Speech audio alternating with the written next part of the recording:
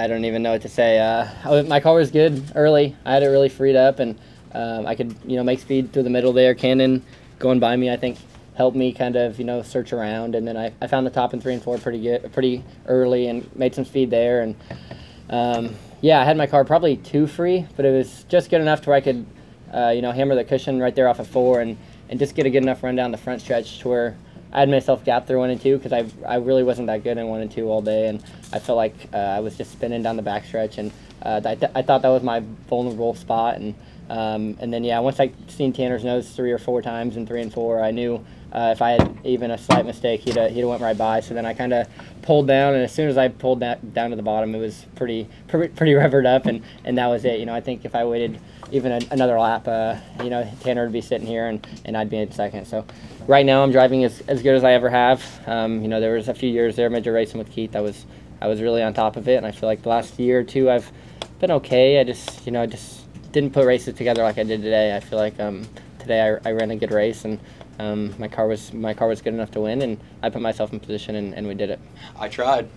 I wasn't going to dump him because I didn't want to get him dumped and obviously wreck him, and I didn't want to get sent to the back, so I wasn't going to dump him, but I got into the middle and caught a little bit of rubber, and I got a good run on him, and I definitely got in the back of him. I was trying to get him up off the bottom, and I could get underneath him, and I got close to him one time, and I tried that one time, but I don't know. It's coming to the end, and if I had another shot at him, no offense, Logan, but I probably would have done it again, But I thought you'd do it more. I was surprised. Come on, bro. I mean, I didn't think you were gonna crash me. But I thought you'd be trying to. I would have dumped you. But, I thought you'd try to move me a little bit. No, but I don't know. I got a lot of respect for him.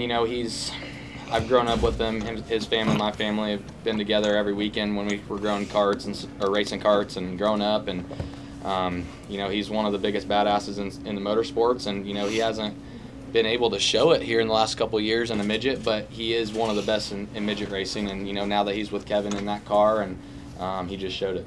I don't even know yet. I'll let you know tomorrow. For right now, it feels awesome. I didn't even set in until I got the driller and could talk to Kevin for a little bit. And man, I'm just so happy to do it for Kevin. He deserves it, and he'd probably have a lot more. If it wasn't for his accident. So. Like I said, it's just means a lot to win this race in general, but to win it in the 39 in our first try is really, really cool.